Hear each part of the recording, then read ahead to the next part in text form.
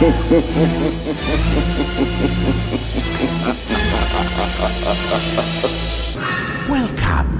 to the Cult Classic Horror Show.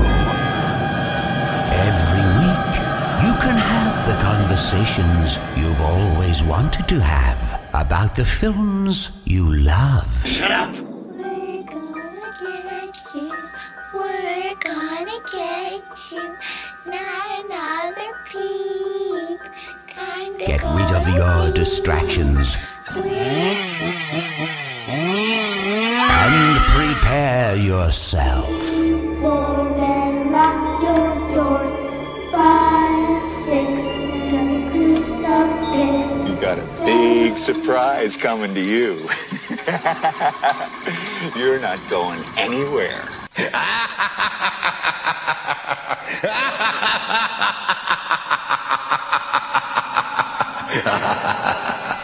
Welcome everybody to the Cult Classic Horror Show. Danny Bonin here with you guys. Scotty Bonin here with you guys. We are the Blood Brothers. And today we have a very special guest on the line with us, Travis Stevens, writer, director of Girl on the Third Floor. Welcome, Travis. Hello. Hey. Now, Thanks for joining us, man. I'm gonna put the disclaimer because it's so awesome that Travis may have to run and go puke because he's been up partying all night. That sounds like I'm personally responsible. I want to blame filmmaker Joe Begos, whose movie Bliss is out now, and his movie VFW, Fangoria, is putting out soon. I'm going to blame him for how shitty I feel right now. I'm not going to take any personal responsibility for this because, holy hell. Well, my excuse is much more nerdy. I drank a lot of water this morning and might have to go pee. Okay. There we go. Yeah, Travis, you have to celebrate because Joe's movie is just released now. Girl on the Third Floor, is released tomorrow. So there's room for celebration and drinking. I mean, totally. Come on, man. Yeah. Yeah, there's room, and then much like the main character in our film, there's idiocy. And, perhaps I tipped a little further into the poor decision sphere than I should have. Hey, Don's a great man, and he makes some bad decisions, but that's okay. Everybody has a chance to redeem themselves, Yeah. Well, obviously we're here to talk about Girl on the Third Floor, but before we sort of jump into that, sort of like to delve into your background just a little bit, Travis. I know that you've been involved as a producer and with your production company, Snowfort, with a couple of my favorite modern horror films, if that's what you want to call it, Starry Eyes and We're Still Here. I love those films. Oh, yeah. Oh, thank you. Yeah, and so tell me how you got into, well, just film in general and then specifically the horror genre. Yeah, I mean, my first conscious memory of being alive was watching a horror film through the vent in my family's van in the early 70s. Like, wow. Horror has always been a part of my sort of DNA. And, while I've made other films, I've made documentaries, there's other stories I want to tell, I think horror is one of my favorite foods, and I can eat it several times a week and not get sick of it. So, so I feel really fortunate to over the course of my career have met interesting filmmakers who are trying to do fun stuff with the genre or within the genre. And Dennis and Kevin from Starry Eyes and Ted Gagan from We're Still Here, like, those are my friends as well as creative partners. Sure. Yeah, I feel very lucky. Wow, that's and awesome. Was film something that you knew from a childhood that you wanted to pursue? Did you head straight into it? Were you making Super 8 films in high school? Yeah. It's a good question. I didn't have a camera. My godfather had a video camera, so every time there would be like a group event at his house, we would put on skits. and he would film them. So, from a young age, that idea of putting on a show was something that I was drawn to, and something I did a lot of.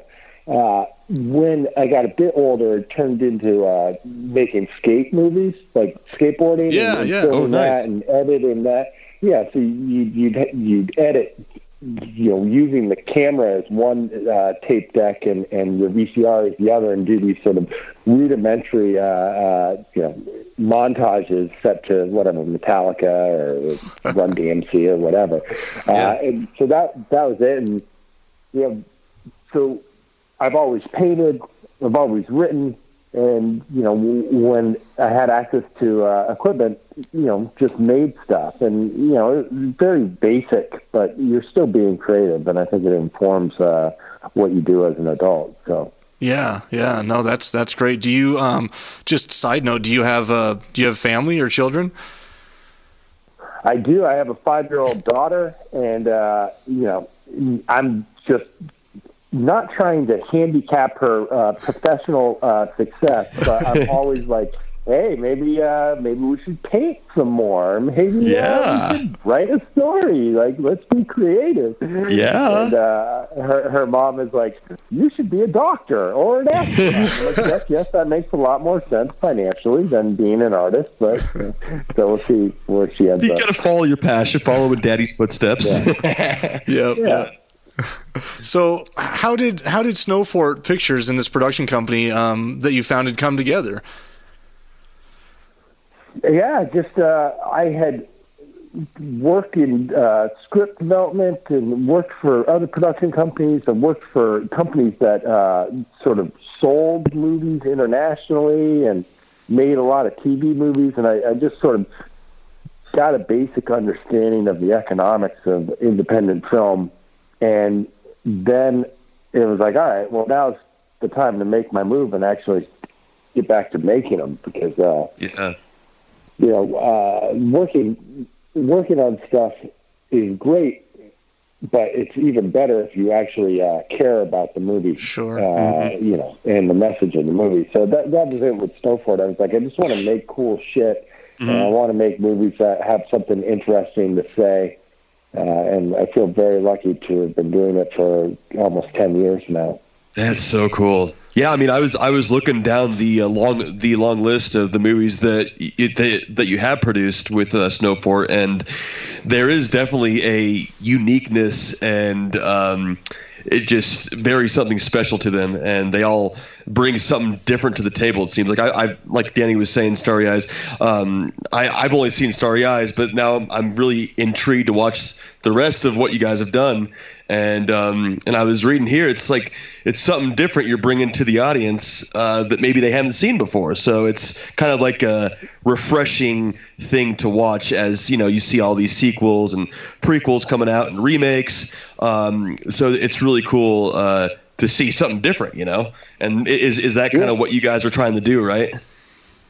Yeah, I mean, I think if you've got limited resources, like if you're making a movie for very little money, the movie's got to have something to say. Otherwise, nobody's going to pay attention to it, because you don't have movie stars, you don't have car crashes, you're not doing any of the stuff that the movies that people are going to the theaters to see. So you damn well better have something of value in the idea and in the execution. And so, that's like I'm a punk rock kid, and like that's kind of what I want to do with my movies. I want to be the Discord records cool. of indie cinema stuff. Yeah, that's awesome. How much from the beginning, from the inception of your production company? I mean, are you picking and choosing these films and people to work with? Are you like, hey, shoot me the script, I want to make sure there's something to say, I want to approve this before we do anything with it? Or are some of these from like inception? Did you know you wanted to work with these people and just say, hey, write me a script, I will work with you for sure? Yeah, it's all pretty organic, and it varies from situation to situation, but they all shared the same starting point, which is, yeah, you're cool. Let's figure it out. Let's make something together. And whether it's, I got a script or I have an idea, it's all pretty fluid from there. But Yeah, I would say, in my experience, all of the movies that we've made have been sort of a really collaborative process. And there are producers that I respect and learn a lot from who are very sort of hands-off. And it's, the filmmaker, the writer, director comes and brings them a project, and that producer does their job, and they stay in their lane. My experience has been different. It's a lot more sort of, like I said earlier, let's put on a show. And so the writers and directors and cast and me all sort of get together and figure it out together, usually. Mm-hmm. Yeah. So it's a very collaborative effort, which I think just helps the film so much when everyone's on the same page and you're going for the same goal and you have the same vision. That's when good things happen. Yeah. With any art form, the ability to bounce your ideas off of somebody else, if you respect them, it just gives you a chance to make sure that your intention is coming across clear. Like a record producer is doing the same thing. The band, it's not just the band gets in there and does their thing. The producer's like, I think maybe the guitar should come in here, or da-da-da-da-da. Like there's this outside sort of perspective on what's being created that can make the thing work even better than if the people who are making it just do it on their own. Yeah. Sure. Yeah. Oh, yeah, definitely. It's so true. We've tried to write a few things here and there, and it's like you think that you have it all figured out, and then you get someone to look at it, or you have another perspective, and it just opens up a so much better version of things. Oh, yeah. It's like, I never saw it that way, but that is so much better. Yeah, so it is really cool, to have that. Well, I guess... Yeah, and sometimes, before you move on, I mean, sometimes even if you come out of that conversation more convinced that your idea is right, that's still of value. Yeah. It's not always like, necessarily that you need to change anything, but that opportunity to present your ideas there's something of value getting that feedback before, certainly in a movie, before it's up there on the screen. So whether it's sharing your script with people you trust before you make it, doing read-throughs with actors and people in the room to get a sense of how the thing flows, test screenings once you've made it. Throughout that process, you're getting invaluable feedback that's only going to make the movie better. Yeah. For sure, definitely. I apologize. I didn't sift through everything. Have you, in your production company at Snowfort, have you done some non-horror titles as well? Yeah, I mean, we've done probably the biggest one is a documentary named Jodorowsky's Dune, which is an exploration of that filmmaker's failed attempt to make a Dune movie. I have a skateboard documentary we're working on now. We've done we did sort of a trippy drama called Buster's Malheart from Sarah Adina Smith, starring Rami Malek and Caitlin Scheel. We've done I did a teen thriller called Teenage Cocktail about two girls who start a relationship and sort of get led astray by a male. Nice. So I mean, with anything, like, to me, genre is just a different instrument. Sure. Yeah. Are you pretty satisfied with sticking with genre and independent, or you have larger goals of getting some of that studio money? Yeah, I would love to be able to do both. I want to make a G.I. Joe movie, and I also want to make small, weird, fucked up art films. Yeah. If there was a way to do both simultaneously, that would be ideal. Yeah. Awesome. Oh, yeah. Definitely. Just curious, as we're talking here, Travis, where are you based out of? I live in L.A. Okay. And nice. I'm from Vermont. So I feel like a Vermonter, even though I've lived in LA since '96. So. Oh wow! Wow. So you've been there for a while. Do you ever travel back home to Vermont, or are you mainly just in LA the whole time? Yeah, usually around once a year. Oh, cool. It's real nice to get around. I don't know. There's something. LA can be very consistently sunny. Yeah, I've heard some stories. Yeah, exactly. Yeah, you don't quite. It's always nice to get home. You don't quite get to experience all the seasons. We're actually in Colorado, based near Denver, so. Yeah. So that's nice. Well, yeah, let's sort of tackle this film. And so, Girl on the Third Floor. This is Girl on the Third Floor. This is your writing and directorial debut for a feature that you put out, right? Yeah. Produced by Queensberry Pictures, so it's not a Snowfort title, but I brought the same approach to it, which is, what is this movie really about? Not just what happens in it, but what are we trying to say with it? And that was the starting point. It's like the house actually is rumored to be haunted. It was supposedly a bordello. It sits across the street from a church, and 2 women were reported to have been killed in the house. So all of that is the reality. And that was all in place. And so my job was, to come up with a story that sort of built off of those known details and come up with something that isn't just a compelling story, but kind of also honors the history of the house. Not like a biography, but it's like, all right, well, if you're going to film a haunted house movie in an actual haunted house, how do you do it without it not being totally exploitive of the people who actually suffered there? And that was my approach. Okay. That's so cool. So you guys actually had the house, and so you had the house, and you knew you wanted to make a movie there.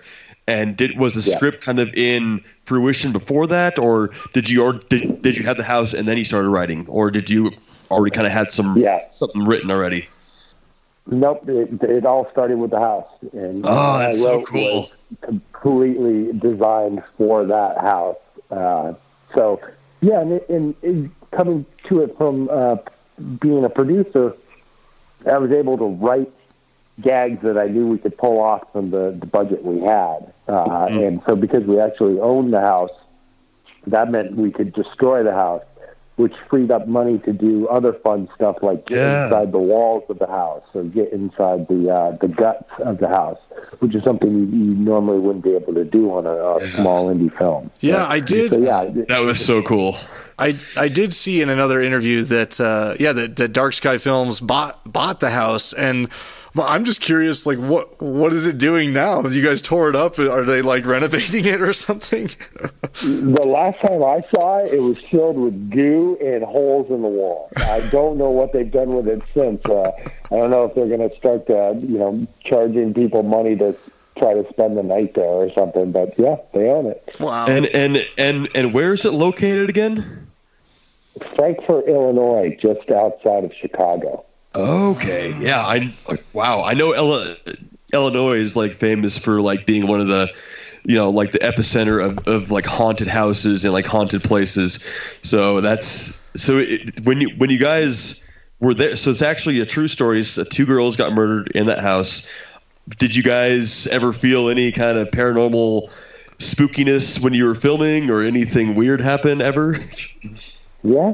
I mean, and I always make this caveat, like, I know anytime somebody makes a haunted house movie, in interviews, they're like, yeah, at our place, it really was. Like, this house was fucked up.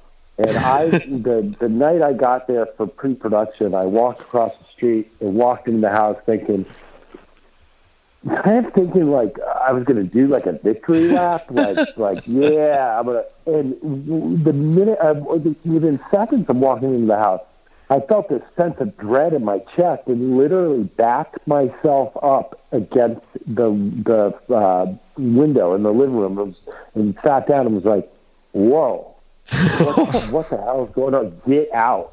I Yeah. just had this feeling of like, get out. And I was like, what?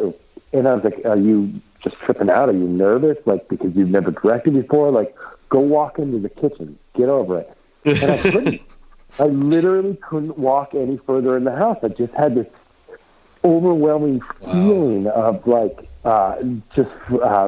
forbidden. And so I went outside and was like, holy shit. Like, what am I going to do? How are we going to make a movie here? Like, it was so, it's not that there was like an apparition or something. I probably would have had a heart attack, but it was just this energy. Yeah. And I was like, how are we ever going to get through filming a movie here if this is what the vibe of the house is like? Yeah. Like, I couldn't even walk into the kitchen. So I went back inside and just started talking to the house. And I mean, it sounds silly, but I was like, here's what I'm trying to do. I'm going to honor, whatever trauma actually took place here. I'm going to be respectful. We're going to make this movie, and I just want you to be cool with that. And I talked my way through the first floor. I talked my way up to the second floor. And when it came time to go to the attic, I was like, yeah, fuck that. I'll save that for tomorrow. Yeah, fuck that. I am not going up the attic. That's crazy. Did you have, did anyone else sort of corroborate some of these feelings? I mean, any of the actors, crew members? Yeah, I mean, I think the people who are in the house the most would be the art department. So, they're working until 4 a.m. But there were multiple, for me, it was like I'm leaning against the wall with the other producer, and we're talking, and, there's a little pause in the conversation, and we hear a knocking on the wall, we look, and there's nobody there. With the production designers, Courtney and Hillary Anduar, we're looking at a door, being like, should we move this door to the other room? And all of a sudden the door pops open. Oh, shit. Oh, my God. And it's just lots of little, playful things like that. And then, in talking to other people since, while making it, we weren't always like, oh, did you hear what happened to so-and-so? But now, enough time's gone by that, the sound lab said tons of their work was about getting, they were basically getting fucked up weird audio signals on all of the tapes. And people in the house would be like, yeah, no, I just felt this presence in the basement and just had to get out of there. Yeah, but it's a haunted house. And while we're filming it, constantly people are walking by the house being like, hey, have you seen the ghost? Locally, people have their own experiences with the house. It's a haunted house, man. Legit. Jeez. It's That's insane. Yeah. So all the interior shots within the movie all filmed in the house then? Yeah. Yep. Oh, so everything that was filmed was in that's so cool. On location. I mean, you don't usually get that, everything filmed on location. Some at times 70% is filmed here, but then we had to go here to film this and here. So how cool is that? I want to know, in the film you have that viewing area in that upstairs bedroom. Did you guys build that? Yeah, it's actually in the house. How weird is that? It was in there already? Yeah, it was already there. And What? So I don't know why it's there, but I think the reason I gave in the movie is probably the best reason. How do you have a balcony over your bed? I don't get it. Yeah, that's what a genius idea to put what you put in. It's obviously we aren't giving anything away, but it's a viewing area as a brothel for all these guys or whatever watching girls get tortured. Well, we can give it away. You guys should have watched this movie by now. Yeah. Did you guys then fill it in to show the ceilinged portion of it when it wasn't there? Yeah. Okay. Yep, that was. And again, it's coming to it from a producing background, you sort of know what's achievable for your budget and what's not, and that was one thing that I was like, Yeah, no, we can do that. That's affordable, and it'll feel like a big, sort of transition in the movie, and it'll be really great. So, Yeah. This week's Horror Halftime is brought to you by Iconic Canvas. Do you have a lot of empty space on your wall, or do you have that perfect image that you would like to create into a multi-panel canvas or a single canvas and throw it up on your wall? Well, if so, Iconic Canvas has the perfect solution for you. Check them out at iconiccanvas.net. All canvases are stretched over wood frames with solid wood backing and are ready to hang upon arrival.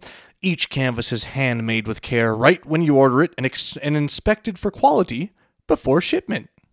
They use the latest technology in HD printing to bring you the most vibrant, eye-catching canvas possible. All of their products are backed with a 30-day money-back guarantee, so you can purchase without hesitation. 100% pine wood handmade frames, museum-quality canvas material. It also comes with coated metal hooks on the back, so you can hang those, although I actually recommend hanging them with command strips. Money plug for command strips. They didn't even ask me. What do you know? Reinforced backing on all prints so that your prints never sag. Never. They have hundreds of 5-star reviews. Check them out at iconiccanvas.net. But you can browse their selection of pre-made designs, all the way from abstract art involving movies, horror movies. Check out their horror section. I like it. Just search film or click on their film category and you'll see plenty of goodies in there. Landscape photography, shots of space. Who doesn't want to see images of fucking outer space? All the way to landmarks, animals, you name it, they have it on a canvas. And if they don't have it on a canvas, you can create your own canvas set. Simply upload any image you would like to use, as long as it's large enough, and they will turn it into your very own custom canvas set. Use the code CCH during checkout to get 15% off your order. That's the letters CCH. Use that during checkout at iconiccanvas.net to get 15% off your order. So yeah, I want to dig in this. So obviously, we have Phil Brooks / CM Punk starring in it as Don. He comes to buy the house with his I guess wife. to fix it up, right? He comes to fix up a house that they've bought. Yeah, and his wife Liz. Yeah, tell me a little bit. Was CM Punk someone that you sort of knew you wanted to work with, or was the script coming together and the name just came up? How did that decision come about? Well, because the house is outside Chicago and it's an actual haunted house, like from the very beginning, I was like, I want this to be a Chicago movie, and I want to cast locally. I just wanted it to be as close to reality as possible. Sure. And early on in the sort of casting process, Phil's name had come up, and while he wasn't, the first person I had thought of, I was like, yeah, because I knew him as a martial artist and had watched his fights, and more importantly, had watched his interviews leading up to his fights and his interviews after his fights. This had nothing to do with the movie. I was just really curious. Like, it was interesting to me that Straight Edge had sort of entered the mainstream through his career in wrestling. Yep. It was interesting to me that, in a guy who didn't need to start fighting had actually started fighting professionally just because he loved it. Like, I was like, this is just a fascinating dude. And so when his name was suggested, he's a Chicago guy, I was like, yeah, I think he's authentic. I think he's real. I think he has a good heart. I think he'll get what we're doing here. And then it just became, tweaking the script to sort of support him as an actor and support, kind of deconstruct his iconography a little bit. Yeah, because he's done, well, this was, from what I can tell anyways, looking at his IMDb, I mean, this is sort of his first, film role, right? Like a lead role. He had done a couple days on the Sutska sisters' Rabid, Yeah. Okay. Yeah. I wasn't sure if Rabbit was Couple before or weeks after this one. Okay. Yeah, so I mean, it was literally they shot like his scenes, I think, a week or two before we started. So this was all new to him. But he had done Mark Maron's show, Maron, and you know, being a wrestler is being a performer, and so it's not quite the same as you know if he'd never performed before. Yeah. So I think he really took to it right off the bat. I think he came in prepared. He's got a very, and I never really realized this until I see him done up his hair and everything in this role. He just reminds me a lot of Henry Rollins in there, like a younger Henry Rollins. That's what people say, Henry Rollins or Bruce Campbell or John Hamm. Bruce Campbell. I see Bruce Campbell. Now that you said Bruce Campbell, right I can. Yeah, now that you said Bruce Campbell, I can picture that for sure. he like looks like John Hamm, but he like kind of like speaks like Bruce Campbell. It's so cool. I just love the dynamics that he has, and his character is so great in this. Yeah. I think. Yeah, go ahead. Sorry. Just like part of the fun was he had such a distinct look during his wrestling career. And to really sort of create a new look with him for the film was a lot of fun. And so, I don't know. I think sometimes when wrestlers make that transition to movie, the films just kind of put the wrestler into the world instead of sort of, you know, creating a new character. And I think both Phil and I both recognize, like, no, you need to kind of become something new. Otherwise, people are only going to see your previous, fame. Yeah, well, and you want them to see the character. I think it was for sure. I think it was brilliant. I think he did a brilliant job knowing his background, because you're absolutely right, Travis. I mean, you look at Brock Lesnar's done a couple movies, or even MMA fight Randy Couture, and I mean, The Rock has obviously gotten away with it. He's a fucking superstar now, but you have all these guys, John Cena, who get in movies, and the first thing they just do are these sort of B action movies. And for CM Punk to do this role, which is not very action packed at all, it's more of this dreadful horror movie. He does get to pound a girl in the head with a hammer, you know, but. I mean, it's not. I think he was smart for taking the role and for seeking out horror films, because it does allow him to show a different side of himself. Yeah. And obviously I'm biased, but I think he fucking knocked it out of the park. Like, he's acting in this movie, and he's doing a great job with it. He's not just being himself. And I think with a lot of those other movies, I love Randy Couture, but The Expendables, I'm like, what the fuck are you doing in that He's movie?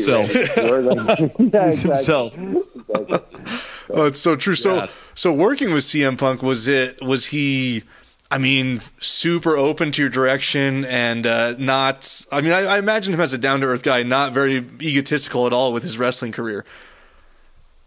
Yeah. No, it was the best, for the bulk of the movie, it's him and a dog and me. You know, I mean, obviously there's the crew there, but that dynamic would have been terrible if the dog, me, or Phil had been an asshole. Oh, sure.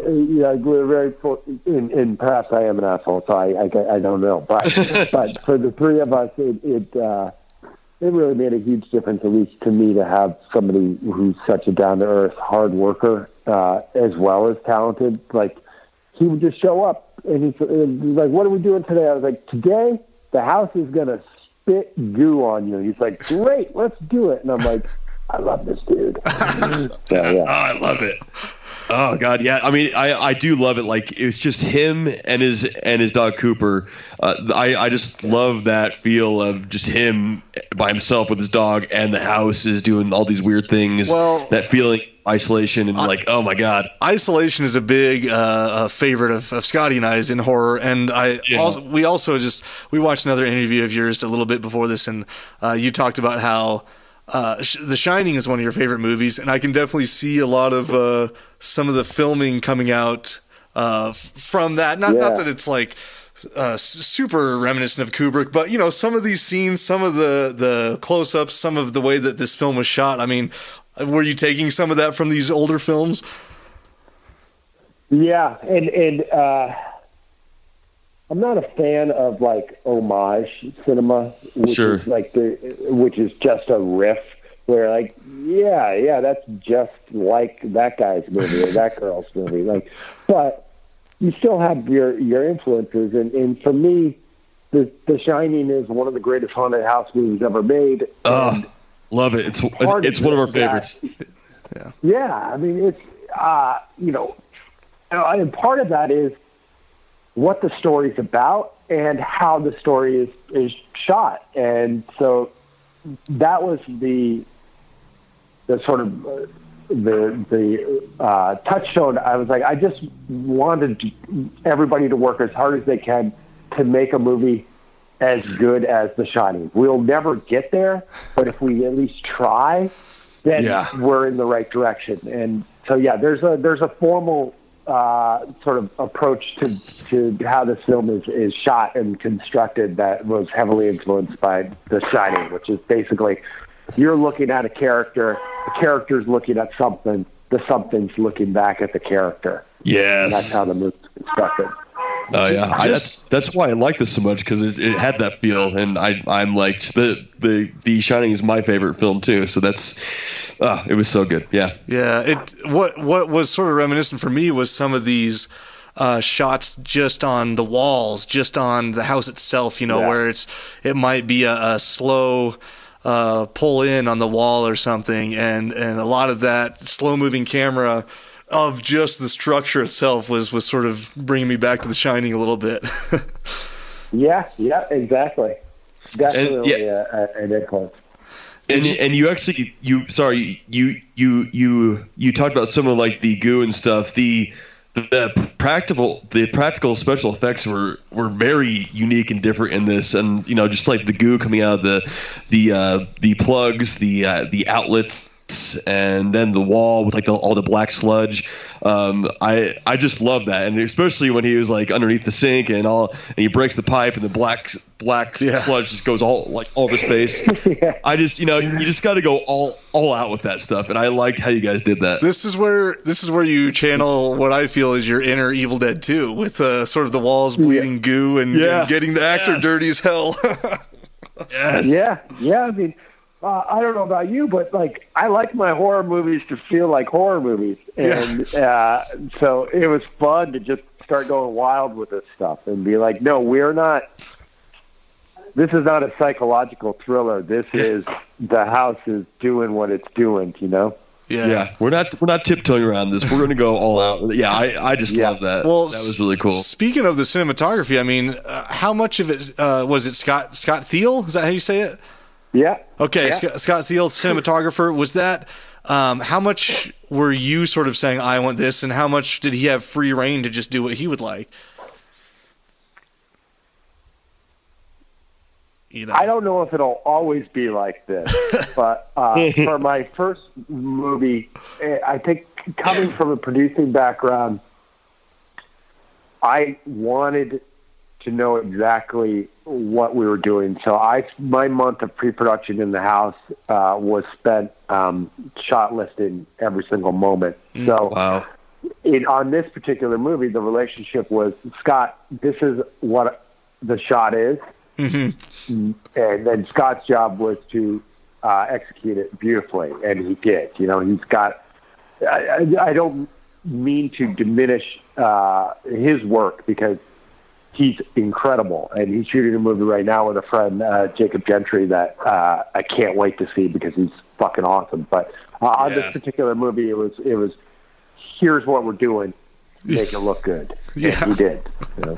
You're like, this is what I want. I got these planned out. Make sure, Yeah. Well, when you have because go ahead. Sorry, I just say, like, I didn't want to leave anything up to chance.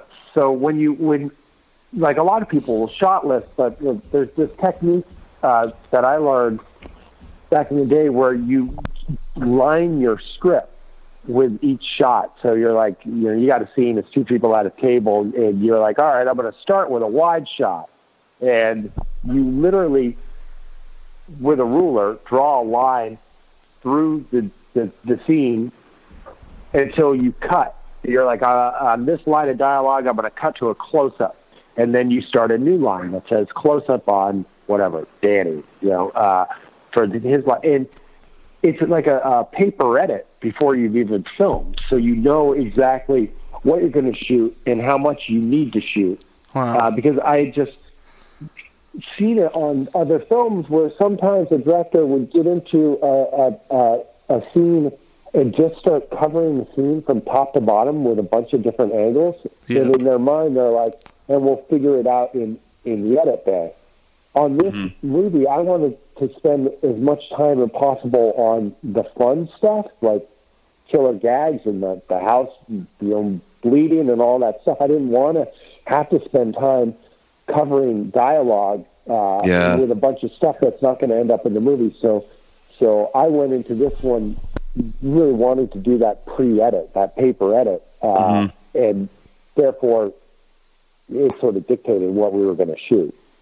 Yeah, what also comes to my head as you're talking about this vision you had, and because I know exactly what you mean, where you've seen it in your head, you've edited it in your head, and so you don't want anyone to mess with it. How was that, as far as not being the producer on this film? Did you pretty much still have free reign to do whatever you wanted, even though you weren't technically, the head honcho producer in charge? Yeah, I mean, you're always going to run up against somebody maybe not understanding why you like an idea. And it happened on this. There was stuff that I thought should be in the movie that didn't end up in the movie. And, that's just part of the collaborative process. Sure. Yeah. Sure. Yeah. I was going to ask you, so the dog Cooper, what a performance he did. He or she, right? He?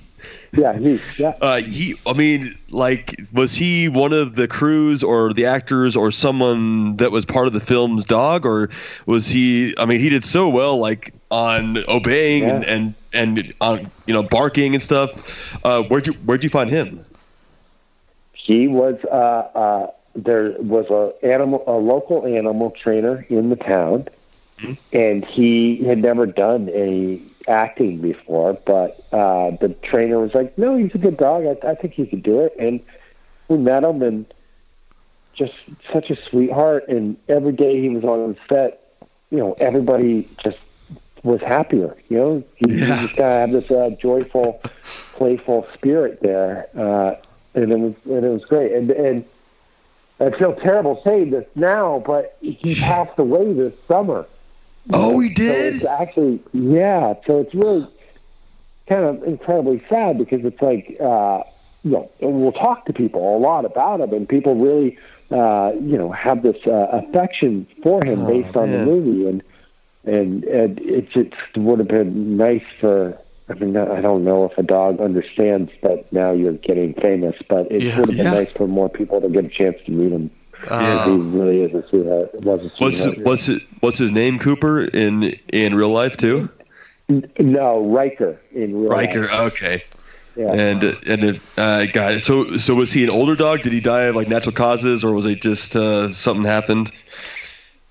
Yeah. Well, then I think he just got sick. Yeah. And obviously in Girl on the Third Floor, he may or may not end up in the dryer. Man. He didn't. He met a better demise in real life, I'm guessing. Yes. The less painful one for sure. Yeah. And that's sorry, Danny, go for it. I was just going to say, I wanted to talk a little bit. Sarah Brooks, I thought, really knocked it out of the park, and she's playing Sarah. She's pretty much unknown. I mean, was this just something you held open auditions for, or did you have her in mind already? Yes, she sent a tape for a one-line role that takes place at the party scene, and from that one-line audition, I was like, and I felt like this through casting on all of the movies that I've been involved with. It's sometimes you just get a vibe from someone. And you're like, yeah, this person. Not charisma, but there's just something about them that's interesting. And so a lot of times I'll just get on a person's social media feed and just sort of see how they are in real life or see how they present themselves in real life. And that gives me a sense of, what their vibe is like. Mm-hmm. And then that makes it easier to know, what you're working with, Mm-hmm. And so she was somebody that she had sent in a one-line audition, and I checked out her social media feed, and she's also a filmmaker and made these weird sort of trippy little art films. And I was like, oh, that's an interesting person beyond being super, super beautiful and charismatic. Yeah. She was great. She's just cool and interesting. And so, yeah, I just wanted to work with real artists on this movie, mm-hmm. and yeah, she was one of the first sort of pieces. And there's something fun about discovering someone, and it's been great to see how her performance is being received by people, because I think she's incredibly talented, and she'll go on to make a bunch of other movies. So. She was very seducing and very real within this role of Sarah, haunting Dawn the whole time within the house. Yeah, I don't doubt that she'll go on to do much more. I think you did find someone here. I think she just fucking nailed it. Oh, she was so good. Yeah. Wow. But I liked Phil's, I guess, Dawn's wife. That's Triste Kelly Dunn. She did a good job. You don't see her until she doesn't really come out and shine until the very end there. As most of the movie, you just see her on the phone with Dawn. But she was kind of a beast at the very end there with the hammer herself, and coming out and seeing all these little haunts within the house. Mm-hmm. Yeah, that was the part of the trick with casting that role is you need somebody who has enough presence to register for the first 2/3 of the movie when they're just seen at arm's distance on a phone. That requires real presence. Otherwise, you're just in the background. And for this movie to make the point it wants to make, we need to meet that character on her own terms, outside of her husband's biased perspective. So when that character walks through the front door, you need an actor who the audience already has registered for the first 2/3, and then an actor that they basically get to meet again in the last act of the movie. Yeah, and so she's just got this great.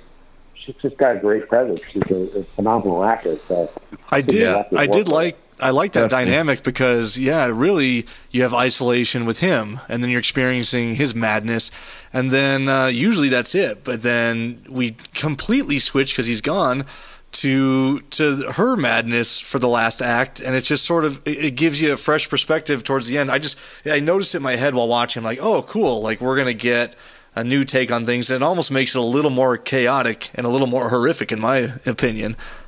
Oh yeah. Yeah. Excellent. That was the intention. So thank you. Yeah. It was. I just must say, if Sarah was in my house all of a sudden as like a ghost, and she came on to me with that look, it'd be I'd almost fall in Dawn's shoes. It'd be very hard for me to say no. Yeah. Well, now you know what happens if you do that. Think twice. I do like though. At first I wasn't sure. At first I didn't like it, but just with the ease that he cheats on his wife and then doesn't make a big deal out of it. At first I was sort of like, what the fuck is this? But then as we got a little deeper into the movie, I was like, oh, he is a struggling, alcoholic. He's done these things before, and now I understand that it fills out his ultimate decision of going down the wrong path and then meeting his demise because of it. And so it really, for him to just be like, oh yeah, why not? This girl's right here. Let's just do it. Yeah. It was really a strong character move, and I ended up liking it. Yeah, me too, for sure. Yeah, I think that, the story I wanted to tell is about somebody who just keeps making the wrong choices, and it's not because they're dumb or unlucky or whatever. They're making the wrong choices because they want to. Mm-hmm. And that seemed interesting to me, because I think that's something all of us in our own lives do every single day. Oh, yeah. You have the option to do the right thing or do the wrong thing. And I just wanted to make a movie that sort of reminds people that that is a choice we all make. And, it's up to us. And like, I think for haunted house movies, normally it's the house corrupts the person who comes into it. And in this case, I just wanted to be like, no, the house is basically fair and balanced, and just going to do to you whatever bullshit you bring into it. And, Okay. Yeah, and that's like kind of like what it seemed like the more they fucked with the house, like repairing it and replacing holes and painting, the more they tried to fix the house, the more that the house like fucked with them. When Don's friend Milo came in, and started helping, he should have never went in there because they're fixing things up, and now he met his demise too. So it's just like. And I also was intrigued by before Don knocks her in the head with the freaking sledgehammer. He's sitting there apologizing, and by that moment, I mean, most people probably know that this girl is somehow supernatural. Like, what is going on with this girl? She's not a normal girl here, And so at that point, I'm like, oh, he's apologizing. Things are going over smoothly. Of course, he ruins it right away by smashing her. But I almost wanted to like figure out or think about what would have happened. Like he took a step back toward the light side or the good side. Would the house have gone easier on him, or would have all have stopped? Or it's just curious to think about what would have happened. Yeah. That's it. I mean, in my mind, yeah. Yep. The pastor character says it. Some people move in and make it a home, and they're fine, and other people, are never able to settle there. It's based entirely on your own sort of morality, or how you're behaving. And so, like in that scene where he's apologizing to her, like that's a sociopath. That's somebody just trying to convince somebody that things are going to be different, and he knows what he's going to do. Like it's a con. Yep. I do want to touch on the other main character of any horror film, which is the special effects, which were fabulous. Is this a team that you've worked with before and just had a lot of confidence in, or what? So it was a combination of the makeup effects were done by Dan Martin, who had worked with Ben Wheatley. He did Lords of Chaos. He just did the new Richard Stanley movie. And he just has done, dozens of sort of horror films. Like he loves horror. He's incredible. So sure. They created the mask for Sadie and did all the all the gags that take place with the actors. And then Courtney and Hillary Angela, the production designers, were sort of in charge of the mechanical gags. So when stuff is coming out of outlets and bursting through pipes and stuff, that was just us YouTubing, figuring out, well, how do you make an air cannon and stuff like that. So both of them, both Courtney and Hillary and Dan are, like I said earlier, just real artists. And, sure. The movie wouldn't be nearly as good as it is without them. Because they're so good at what they do. We're your audio is not quite as good all of a sudden. There you are. It might be my phone. Yeah. No worries. But there it is. That's great. And is Dan? We basically heard you. Is he? I looked him up a little bit. Is he a UK guy? Is he not in the US? Yeah, UK guy, and he, the other producer, Greg Newman, was like, "Hey, I saw this movie, Lords of Chaos," and man, there's a special effects gag in there that's so good, like it turned my stomach, and maybe we should bring him over. And I'm like, yeah, he's worked with Ben Wheatley. Yeah, let's bring him over. We're super fortunate. That's great. Yeah, wow. It really did pan out great. The special effects, it really makes the movie more exciting to me, and I just was excited for what was going to happen next. Obviously, there's a thing with someone inside the walls and stuff coming out of the walls, and him. The sledgehammer was such an iconic weapon within this movie. Whether you're hitting someone in the back of the head or pounding out the walls, I just love that. I just love hammers and hitting things. So that was really great and creepy aspect of things inside the wall, and him trying to find this girl crawling within the walls, and like the house breathing and bleeding. That was a really cool aspect of this movie that I just loved.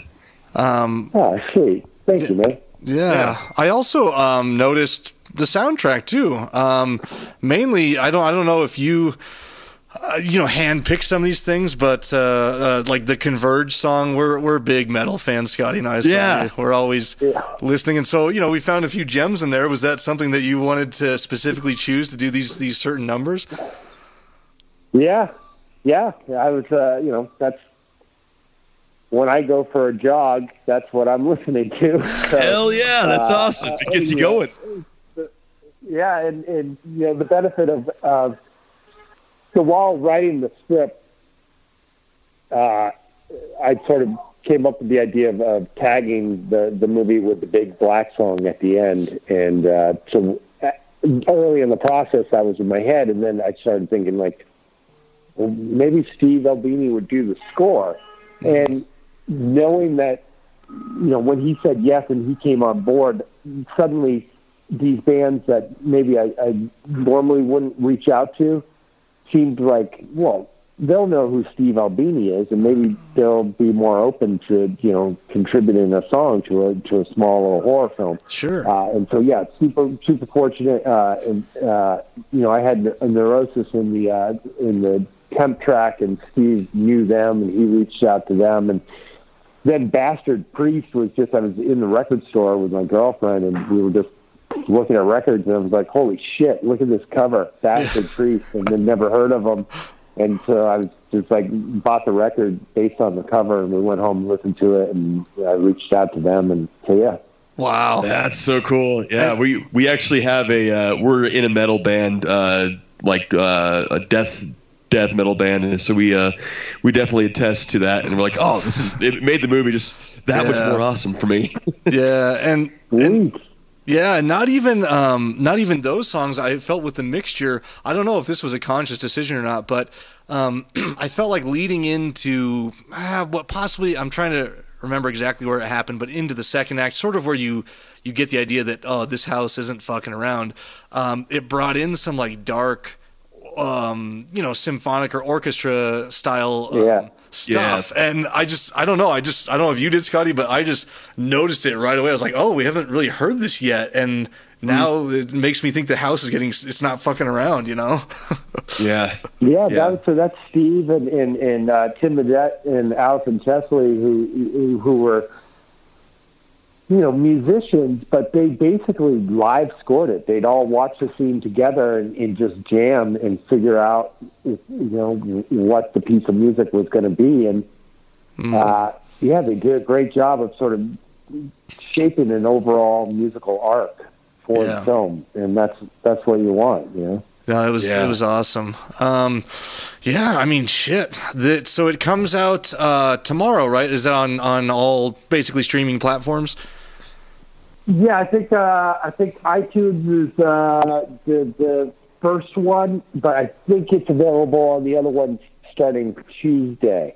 So it's in select theaters, a bunch of random theaters. So I'm not even going to try to list them, but theaters across the country.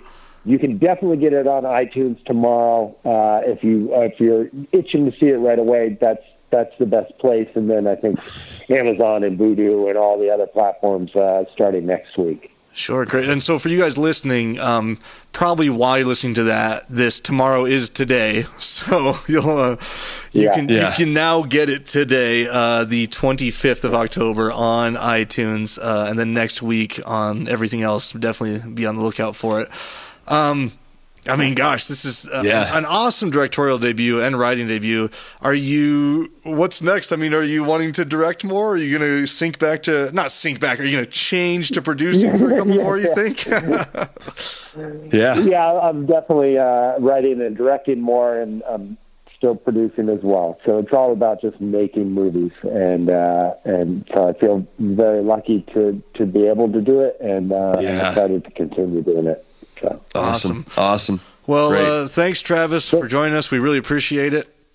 Yeah, this was great. Thanks, guys. Yeah, have a great Halloween. Yeah, you too, man. Yeah, it's Halloween. We'll keep an eye out for all future projects. All right, I'm going to go crawl into the bathroom and try not to die. Yes. That sounds like a plan. All right, well, thank you guys for listening, and we'll catch you on the next episode. See you guys. Don't you blame the movies. Movies don't create psychos. Movies make psychos more creative.